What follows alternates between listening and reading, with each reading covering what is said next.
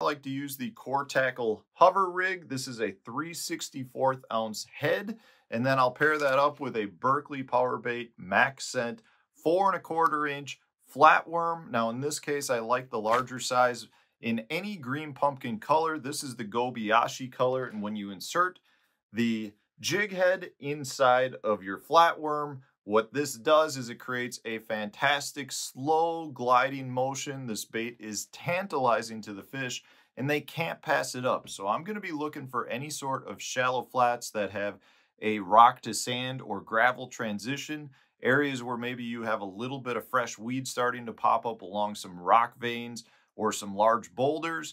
And if you're fishing someplace that's not a natural lake per se, but you've got a reservoir that